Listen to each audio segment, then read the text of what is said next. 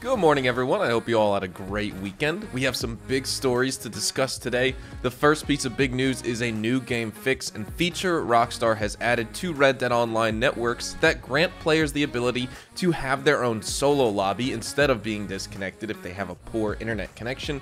And with that change also comes new methods for creating solo lobbies on demand on your own if you don't want to wait for that. And then as of last night, we also have evidence of Rockstar, but really Take-Two Interactive, investigating the creators of GTA Online and Red Dead Online mod menus. These are the ones for PC, and this all happens at a very interesting time, so let's get started. Just a reminder, the weekly Red Dead Online update is coming tomorrow morning on Tuesday, and I'll have a video going over all the news for you. So if you enjoy this video at any point, or if you just find it helpful, let me know by dropping a like on this video. And if you want to stay up to date and in the loop with everything Red Dead Redemption 2 and Red Dead Online, consider hitting that subscribe button with your bell notifications turned on.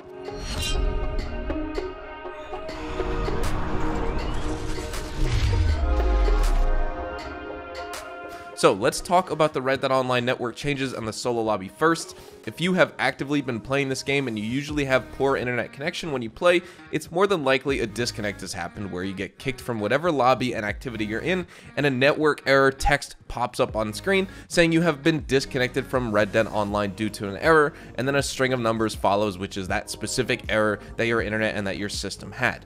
Now, that should not happen anymore, or at least it should happen a lot less and not happen in the exact same fashion, because over the weekend, we saw some new back-end changes on the networking side of Red Dead Online that would prevent these disconnects. And what happens now is if a player's internet connection experiences some type of interruption on their network and their ping spikes or their router gets bogged down by buffer bloat, they won't get disconnected from the game anymore. What happens instead when you're a player is a notification in the top left-hand side of the screen will pop up where other in-game notifications pop up, and it will say that you have changed sessions due to a network error.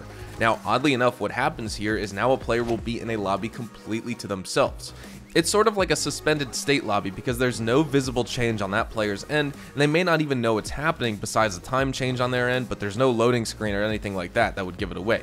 And if you are in the middle of a mission or activity when this happens, there's basically no interruption to that at all. So don't worry about being in the middle of a trader or a moonshiner wagon sale and failing it because you changed sessions automatically and lost everything. You can still deliver the wagon with absolutely no problems, now just without other players who can blow you up. And it's such a clean transition that you truly may not even know it's happening to you unless you're playing with a posse, or of course you keep an eye on that player count constantly.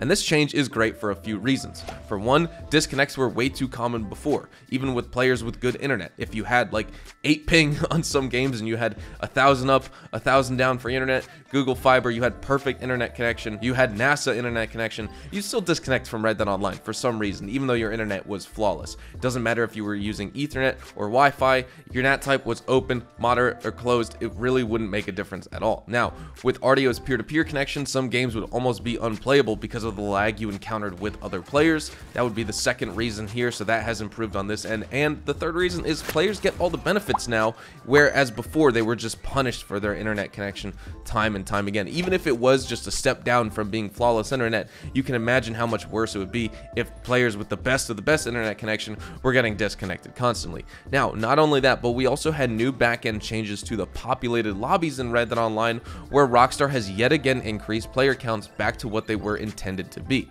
Originally, this game was supposed to be able to hold 32 players per session, but very early on in the Red Dead Online beta, this was changed to the mid-20s, and then you would at most see maybe around 24 players unless you got a bunch of friends to join you in a particular session. And over the past few months, player counts have hovered around 20 players per lobby, and now we've returned to the 20 to 24 players per session part of the game. Red Dead Online has been plagued with bugs and glitches since launch, and a huge part of this has been because of high player counts. The edge servers Rockstar uses to host a lobby, also followed by the immense power it takes for these outdated consoles to communicate with everyone else, has been causing massive in-game issues in regards to where NPCs and animals spawn, where they are in comparison to other players' coordinates, etc. Because remember, this game is using peer-to-peer connection. The edge servers in discussion here aren't dedicated servers, so they aren't solving these issues.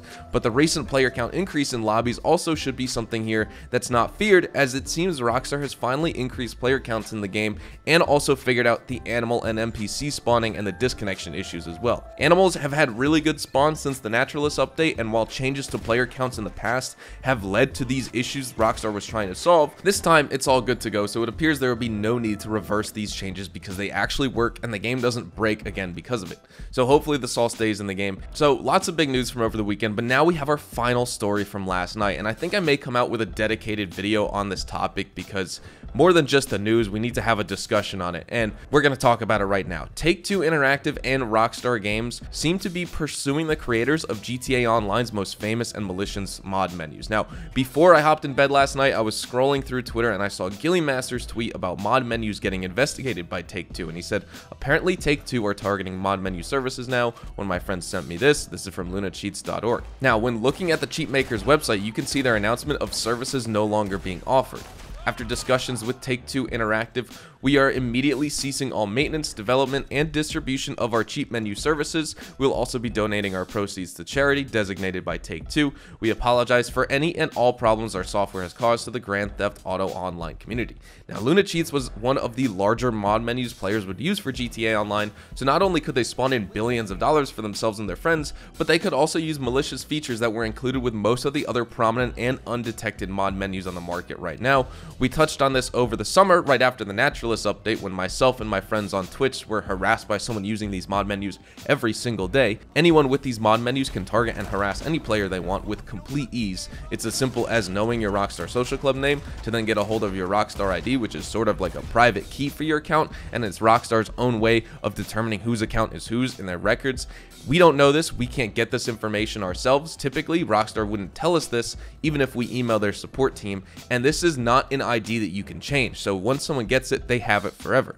And cheaters can use this to enter any session you're a part of or pull you into theirs whenever they want. It doesn't matter if you're in a mission or a PvP match, they can get into your lobby and they can pull you into theirs. Now, as you saw earlier from the new solo lobby capabilities active in game, there's no loading screens for this. It's almost like a teleport, but it's across different sessions, if that makes sense. Now, my issue, along with my friends, was this anonymous cheater was spoofing our names, would grief each other when we were live on stream. They were spawning us miles in the sky or blowing us up, teleporting the entire lobby to us and blowing us all up, disguising their name as ours so it looked like me or another streamer were the actual people blowing people up. It was just overall a mess. They can crash your game through this Rockstar ID, can hit you offline whenever they want, and they could also get information like your ISP, your internet service provider, your coordinates, how much health your player has, how much health your horse has, what direction you're heading in game. They can get your email attached to your social club account, and they can also get the zip code, the city, the state, the country, and even the region of where you're from